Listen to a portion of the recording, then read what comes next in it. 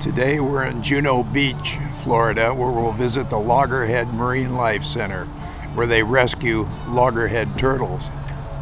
The leatherback turtle is the largest of the three pictured here, the loggerhead being the middle one, slightly to the right, just an outline in orange. Then the smaller Kemp's Ridley turtle in green, lower left.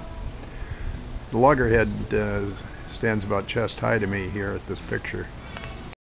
You can see boat stripes that they have on there are kind of like braces that they're actually an orthodontist attached it, and they tighten it every 48 hours because they want that tissue to grow together. So it's kind of like an experimental thing to see how well it works, and they think it's working well.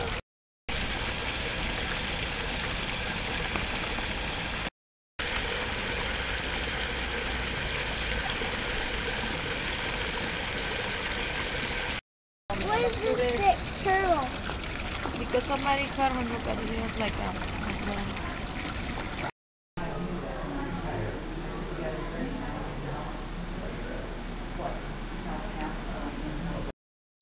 Everything you ever wanted to know about turtles.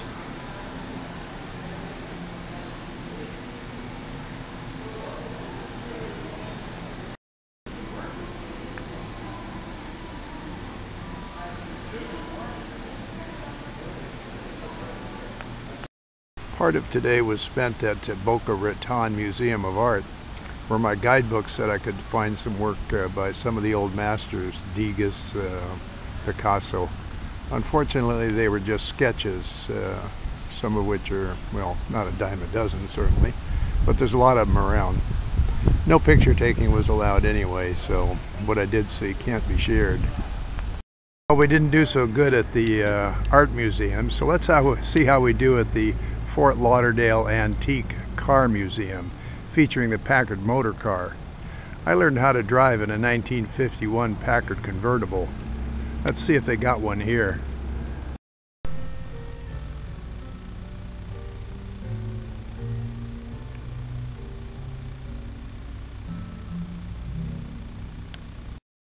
A 1925 Packard truck outfitted as a paddy wagon.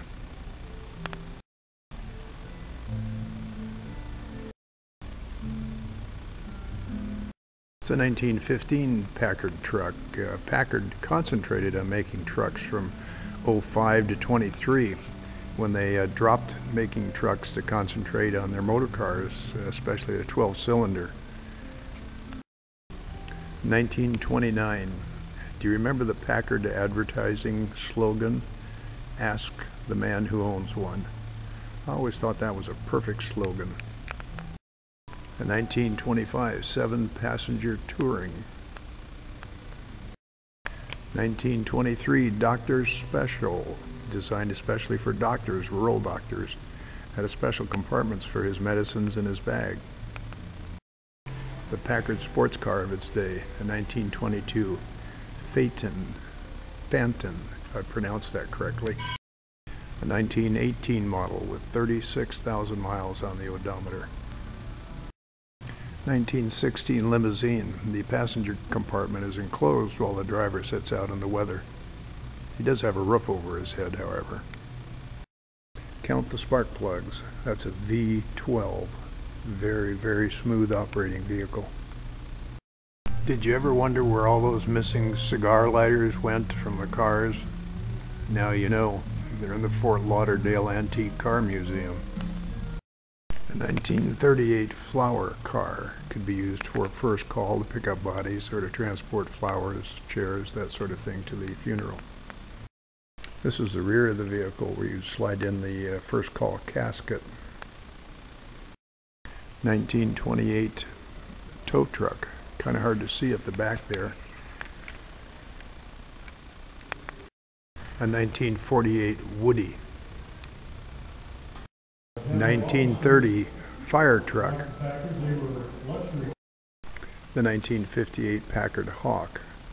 The end of the line for Packard. They ceased production. We're in Miami Beach at the Holocaust Memorial. The human figures at the bottom of the statue are attempting to escape the Holocaust. And around the edge they've listed many of the names of people who were lost in the Holocaust.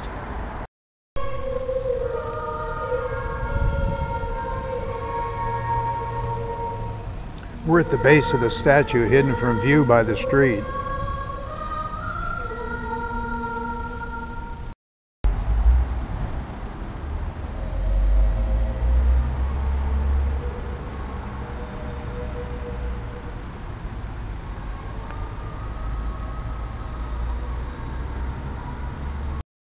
And as we leave Miami Beach, we see the city of Miami across the bay, with the setting sun well behind it.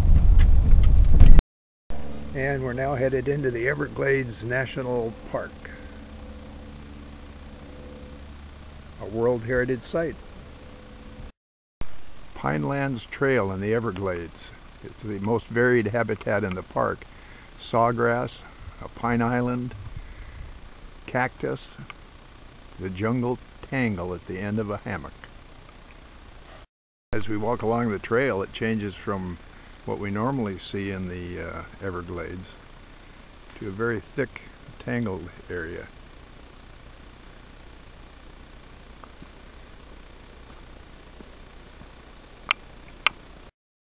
This is a small poisonwood tree. Touching it will leave an oil on your skin that will affect you just the way poison ivy does. The leaves are recognizable by being in a series of 5 and having a yellow outline around the outer edge of the leaf.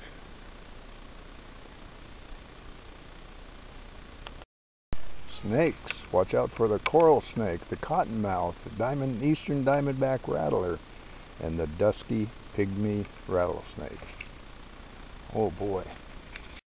Now what made the difference between this and this is just a slight rise in the elevation, allowing a different type of vegetation to survive. These conifers, or pine trees, evergreens, actually shed their pine needles in the dry season. They don't lose any water that way. Hey Okie Trail, a chance to view the Everglades wilderness. We are on the edge of Shark River Slough. It's a river and it's also a prairie. The river is 8 miles wide here. If you look carefully down to the left of the small little tree that appears to be dead, you'll see that that's wet. Water flowing through here year-round. But as you can see, very shallow, literally a few inches.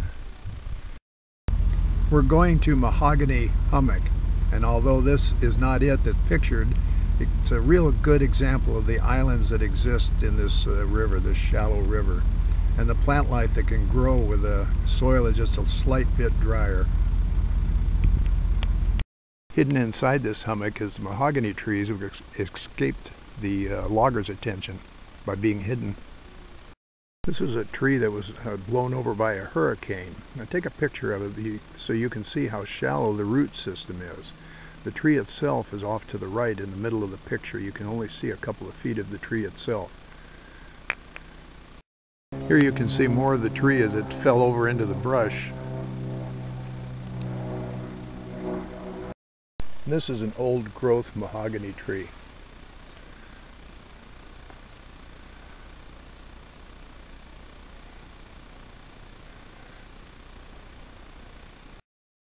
We're at the Visitors Center Campground Marina called Flamingo.